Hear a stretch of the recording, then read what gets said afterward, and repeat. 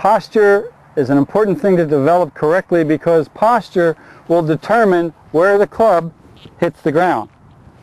If we have the right posture, the arms will find the ground, the arms and the club will find the ground much easier. So it's important to have the right posture, to set your body in a good balanced position. There's two kinds of tilts we're going to have.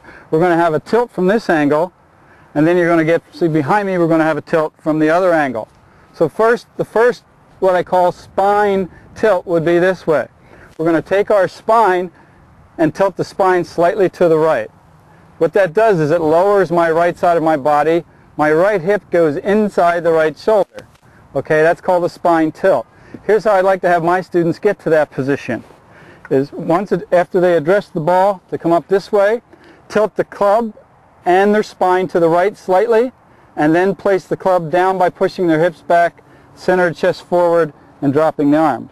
So you'll notice there's a slight tilt of my shoulders with my right shoulder lower than my left. That's an important position to get into. One of the common errors I see people when they're setting up to the ball, an improper posture and improper setup would be where their shoulders get going the other way, where this shoulder would be higher than this one. What that does is it makes the student swing over the top and get too steep in their downswing and swing the club too much to the left.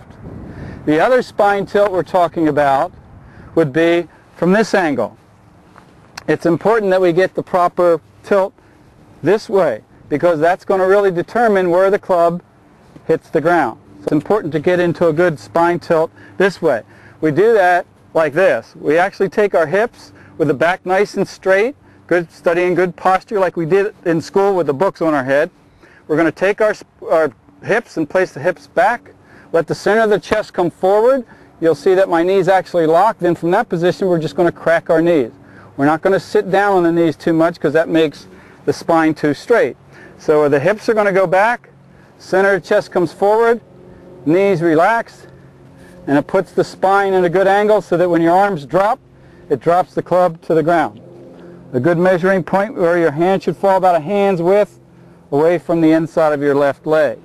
This really determines where the club hits the ground. I'm sure you've heard 1,000 times, if you're a new golfer and you play with friends, they're always telling you that you lifted your head up. Well, I'd like to tell you, in my 30 years of teaching, I've never seen a student lift their head up. What I see a lot, though, is they actually lose their spine angle in their downswing. So it looks like the head is coming up, but in essence what it is they lose their spine angle coming into the ball. So it's very important to keep the spine angle, get into a good spine angle, and maintain that angle in the golf swing. So it's not the head that comes up, it's the spine angle or the spine tilt that we lose in the golf swing.